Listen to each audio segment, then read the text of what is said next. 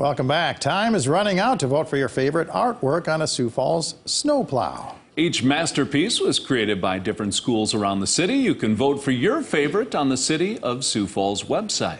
The winning plow will be announced on October 25th and will be featured in the Parade of Lights in downtown Sioux Falls. That's not all that far away, really. No, it's not. I love the creativity. Yeah. I like that one there. There was one that had an astronaut on it as well. It did. So, yeah. Well, let's hope the paint on the snowplow blades stick around a while and they don't have to be put in use very often. Yeah. When are they going to roll out there, Brian? Probably not Anytime today. soon, hopefully not. Probably not today, even though there's some snow falling in parts of Kelloland. Yeah, right? just a snowflake or two today, just to tease you a little bit, but no, not yet.